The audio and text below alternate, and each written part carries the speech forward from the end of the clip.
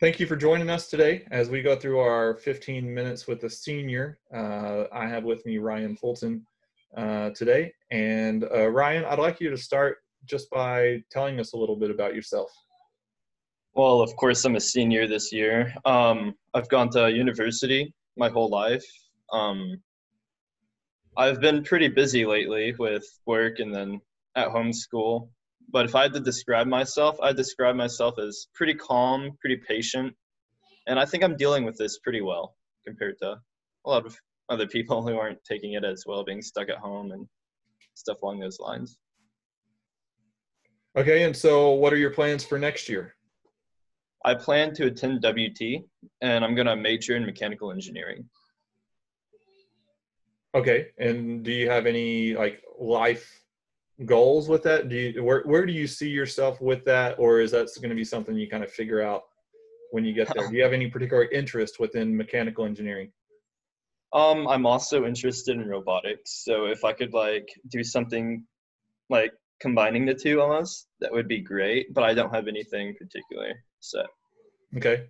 Yeah, and you did that quite a bit throughout high school, right? Mhm. With the robotics teams and going to state and doing a great job Yes. with that.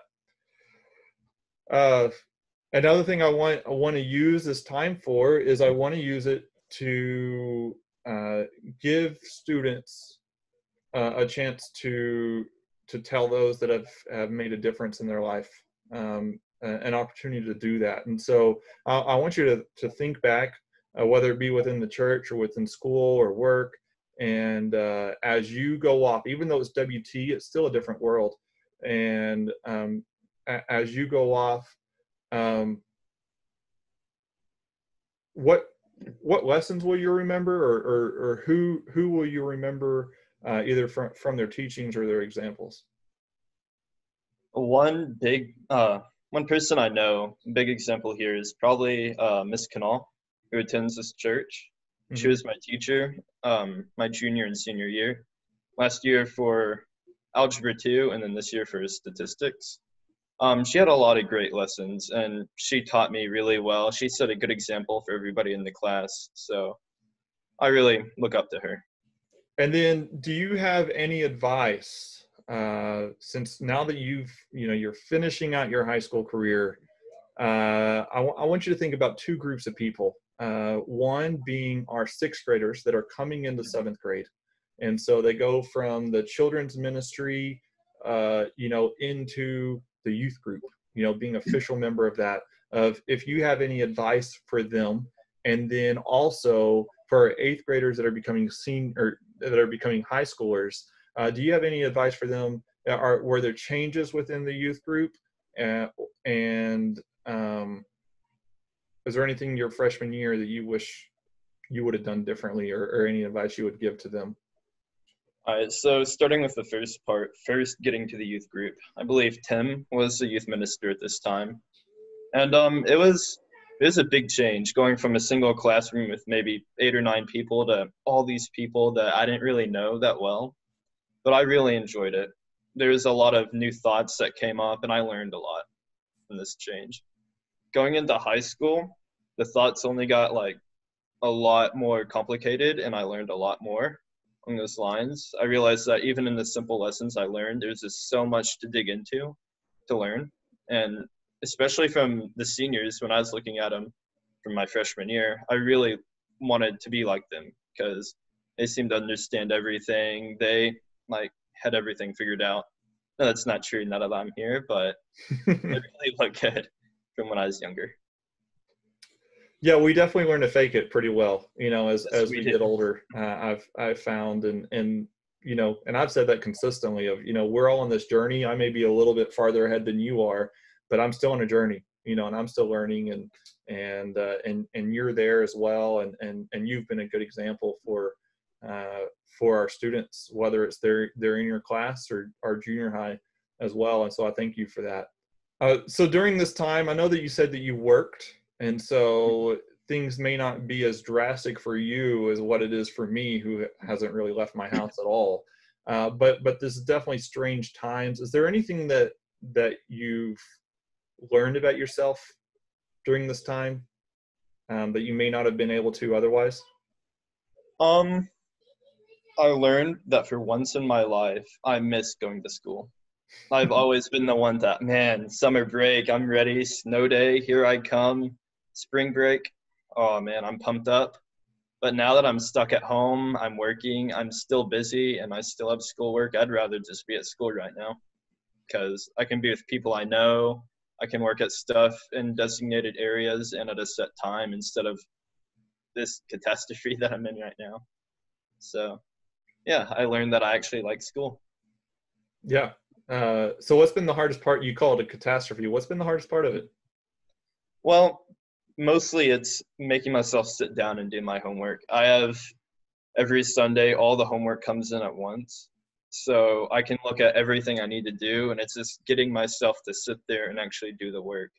That's been really hard for me. How do you, as future generations, as they look upon this time, and they're reading about in their history books, and they come up to you and they say, "Hey, didn't you go through this?"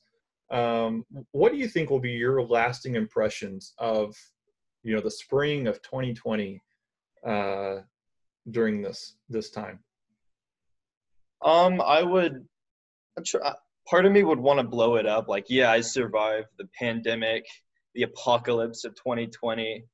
But I'd probably be honest with them. I'd say you can see this in your books. It wasn't that bad, but that's just me because I was busy throughout this time.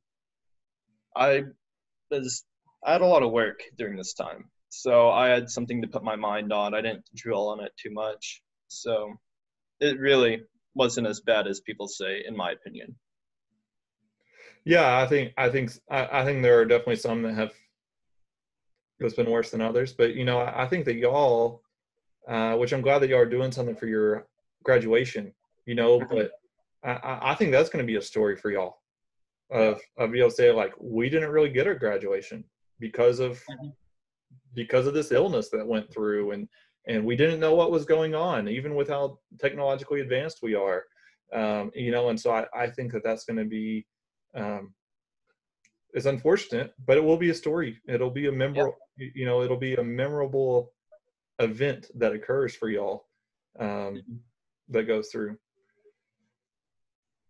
And then, kind of last question, closing this out. You said earlier that you're calm, and I would agree with that assessment of you. But is there anything about you that, as people get to know you more, that may be a surprise?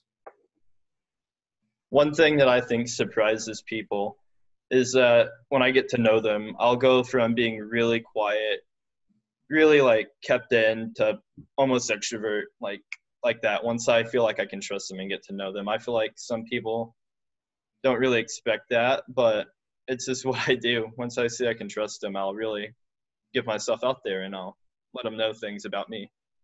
Cool. And that's been one of my joys in this position, is getting to know you over the last 2 years. And it's definitely been that, of at the beginning, it's like, okay, this kid's just not going to talk to me, and that's okay. And as we've gotten to know each other better, and having some real conversations, and seeing each other in a different light, which I'm an introvert as well, so I Mm-hmm. understand that completely, and I feel like uh, we've mutually have done that. And so, yeah, I think I would agree with you on that. And so, Ryan, I just want to take this time and just to thank you for your uh, your time, and you talked about being a part of university your whole life, and your work ethic, and the example that you've set, for the youth group, and for those that watch your work ethic. It definitely makes a difference, and so I thank you for that. Yeah. Thank you for having me. You're welcome.